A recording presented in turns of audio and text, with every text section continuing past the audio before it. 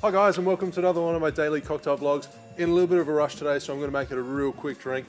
All I'm going to make is an Americano. So nice and simple. It's still on theme with Negroni week. I think this is going to probably be my last Campari style cocktail for a little while. I've probably overdone it the last 8 or 9 days. But an Americano is simply Campari, sweet vermouth, and soda water with a little bit of a twist of orange. Nice and simple. So this glass here is quite small.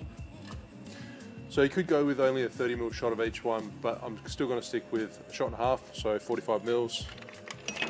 Just a little bit less ice to start with, so I don't overflow the glass, and make sure there's still enough room for some soda water. So shot and a half of Campari. And then next up, sweet vermouth, or whatever you prefer to call it. Sweet vermouth, Italian vermouth, red vermouth. It's all the same. So martini, 45 mils.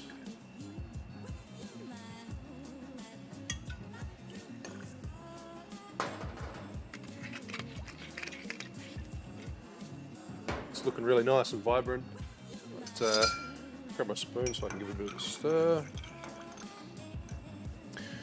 Now I only want just a really tiny dash of soda water, so I'll fill it up with ice. Got Cascade soda water.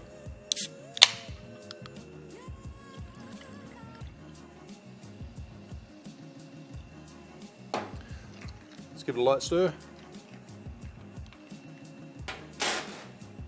And just a twist of orange.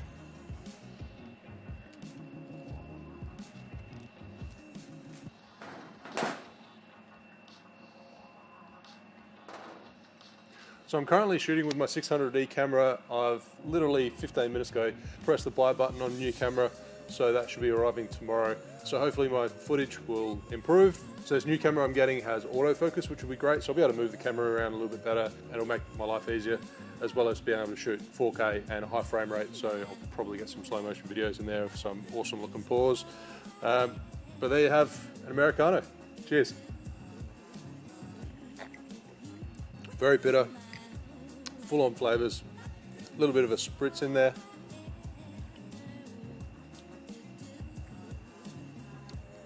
It's really good, but yet again, you have to be a Campari lover to like this.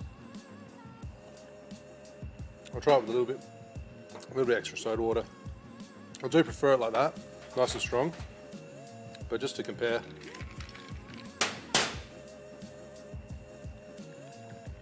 I prefer it with the less soda water. It's more punchy.